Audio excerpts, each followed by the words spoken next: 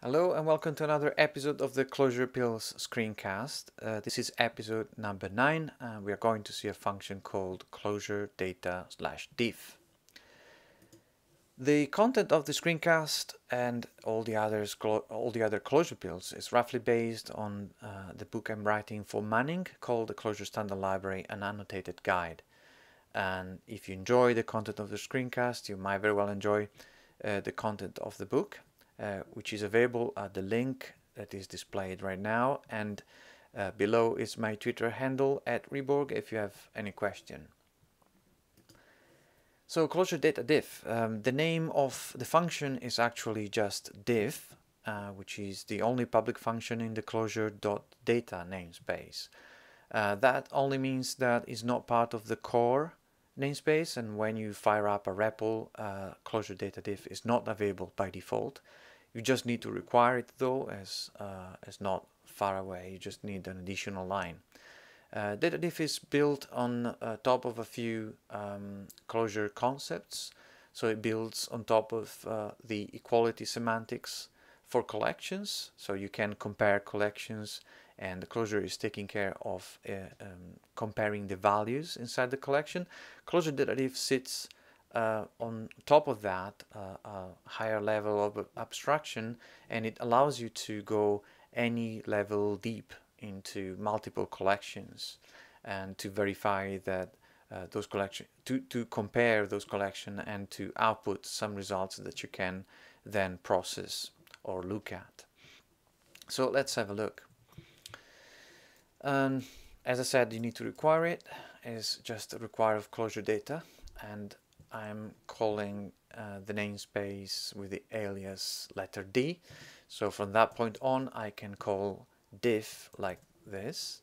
And in this first example, I'm passing in two hash maps. They have one key and corresponding value in common.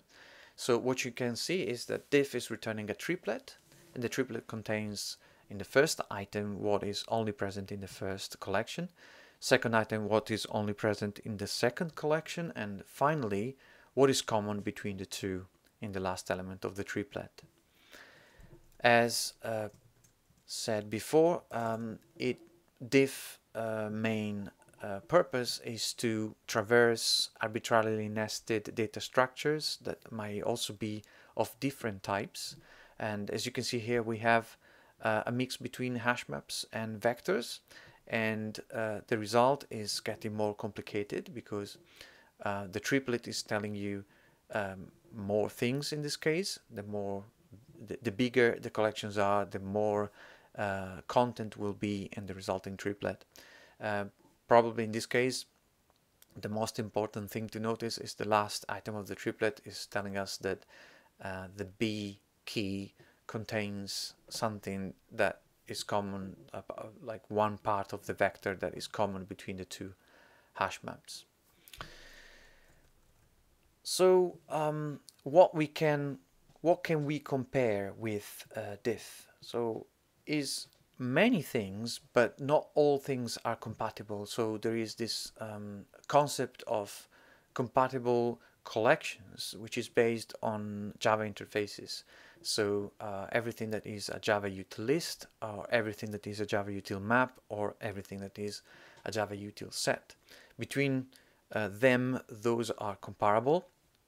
So for example, we have here an hash set and a sorted set, two different kind of sets, but those are Java util sets, and so diff is going to return meaningful results. Similarly, for hash maps, you have array maps that have a slightly different implementation compared to normal hash maps, but they can compare the same. And you can go with native Java list types like array list and compare them with, like, for example, a vector of primitives, and data/diff is returning good results also in this case. But you need to be careful. For example, it's not, if you mix a non-compatible collection, is not throwing exception or doing anything wrong, but just is not giving you any result.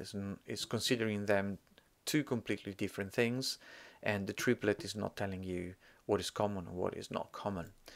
And other things that you need to pay attention to is that nil has a meaning for diff, for positional collections like arrays or list. The nil that is returned by diff in the triplet is giving you the result of the comparison of that specific index or that specific position in the collection. So in this case, for example, we have two vectors. One of them contains a nil, and when you compare them, if you look at the result, you might just be confused about, if you look at just, for example, the first item in the triplet, you don't know exactly what's going on there. It's telling me that all the elements in the vector are the same, but then if I look at the other items in the triplet, I see that it's not exactly true, because there are a few things that are common, a few things that are not. And that is because there is a nil in the collection. So it works okay in the sense that if you parse the results, you can see what is going on. Just be careful that if there are many nils in the collection you are comparing, you might be confused about the results. So it might be required that you get rid of the nils before you do the comparison, depending on the problem. And another thing to consider is that diff is built on single equal sign equality semantic, not double equal sign. So if you are comparing, for example, two vectors of numbers, since equals 1 as a long is different from 1 as a double, also diff will return the same result. And you might be happy or not with that, depending on the kind of problem. Good. So what are the most common use cases for diff? Well, there are many. One that comes to mind is regression testing.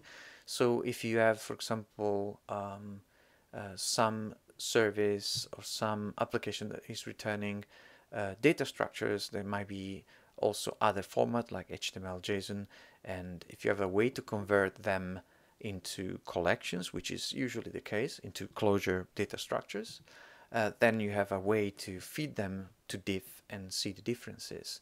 So, for example, you might want to verify if the latest changes you made to some service are not impacting in the output results. And in order to do that, you just parse the two results and you feed them to diff, and then you can analyze them.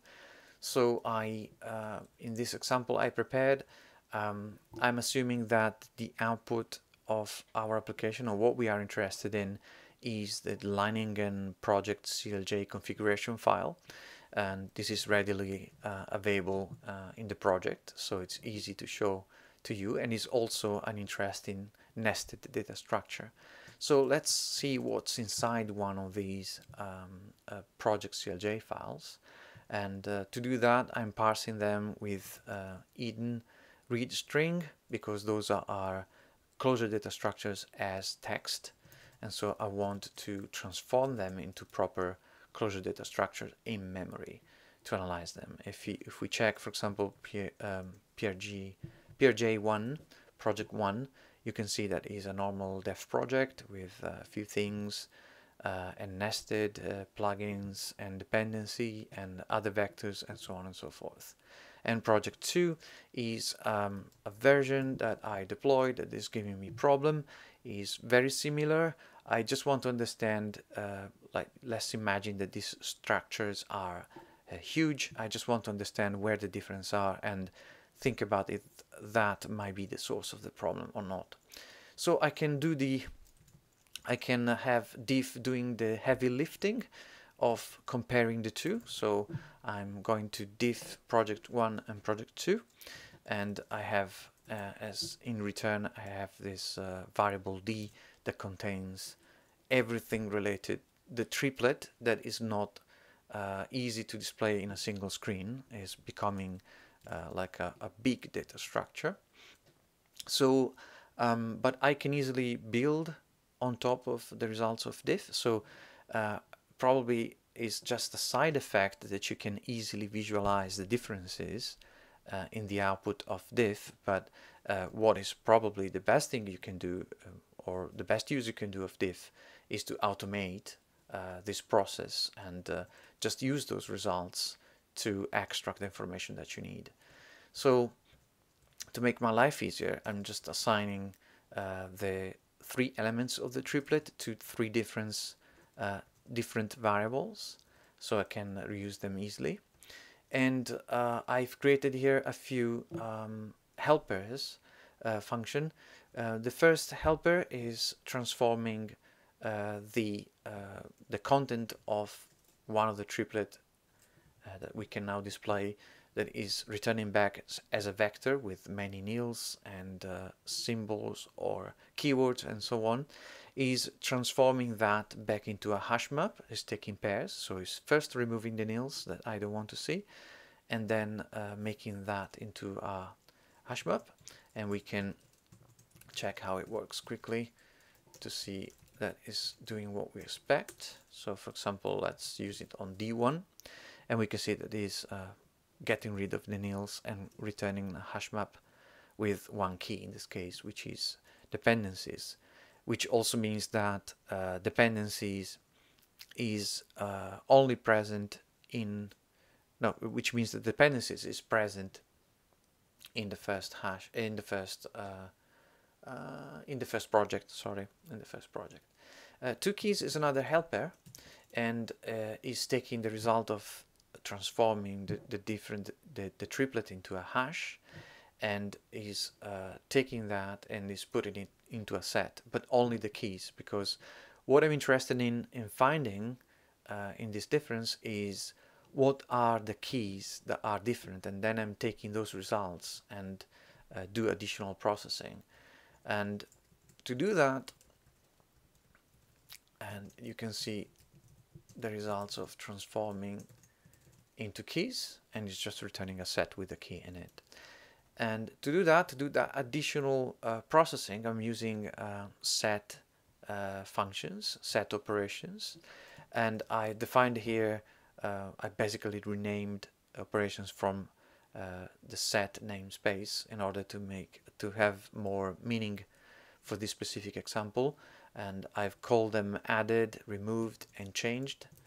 And the reason I'm creating these helpers is because then I can do this kind of operations where I can ask what was added between project 1 and project 2, or what was removed, and I can see that nothing was removed, but I can see that something was added, and the key Java source paths appeared in project 2 and was not appearing in project 1, and what was changed.